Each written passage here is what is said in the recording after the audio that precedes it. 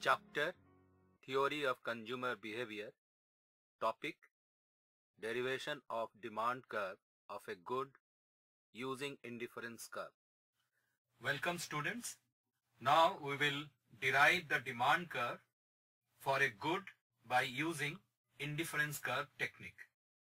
The starting point of this problem is use the consumer's equilibrium diagram, and after that derivation of the demand curve will take place.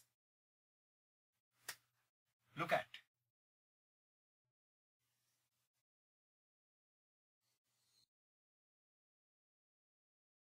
We take good Y here, good X here.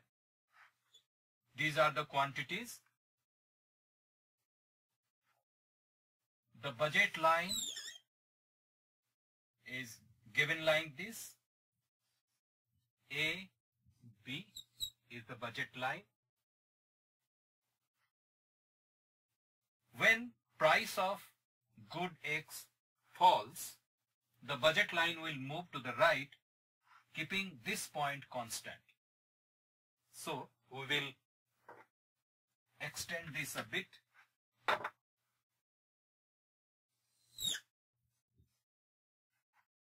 Let us say price of good X falls because we are going to derive the demand curve for good X. Once the price of good X falls, the budget line moves like this on the horizontal axis where good X is measured. Let us call it AB dash. On the budget line AB, let us say the price of good X is P1. You know, budget line is written like this. Initial budget line is P1X plus P2Y gives you the income.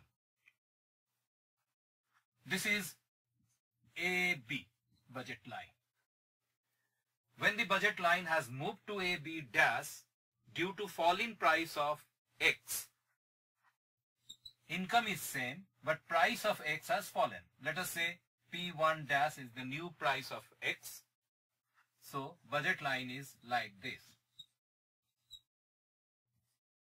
And this is AB dash.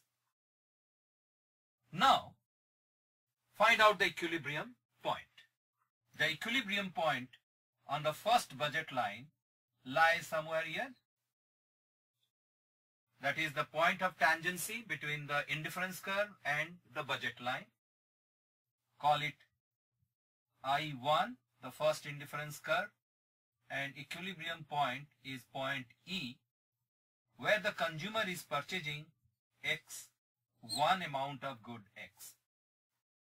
As a result of fall in price, on the new budget line AB dash, the new equilibrium point of the consumer will be somewhere here, where the point of tangency lies. So the new point of tangency is E dash. And this indifference curve is labeled as I2. The new quantity demanded is X2. Clearly, due to fall in price of X, the budget line moves from AB to AB dash. The equilibrium point moves from point E to E dash. The consumer purchases more of X from X1 to X2. The equilibrium points, when they move and you join them, we get a locus of all equilibrium points where X is purchased as a result of fall in its price. This locus is called price consumption curve of good X. This is the upper part of the diagram. Now draw the demand for good X on the lower panel this way.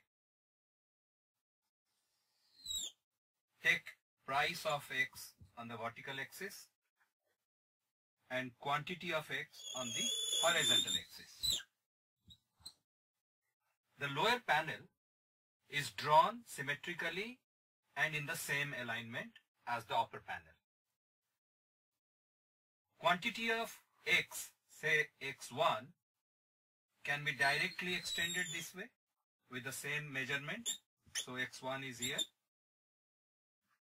x2 is here. Level it this way. Now x1 is associated with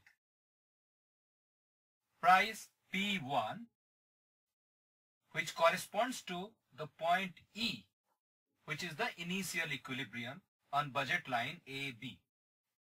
P1 can be labeled somewhere here on the vertical axis on the lower panel. Quantity x2 is associated with price P1 dash, which corresponds to point E dash on the upper panel of the diagram on budget line AB dash. And you know that P1 dash is below P1, that is P1 dash is less than P1, so level it below P1 on the vertical axis on the lower panel. Find the combination of x1 and P1 at point E1, the combination of P1 dash with x2 at point E2, join both E1 and E2 to get demand curve dx, which is downward sloping. Now you can find that the demand for x is derived from the price consumption curve. Thank you. Look at the derivation of the demand curve for good x once again.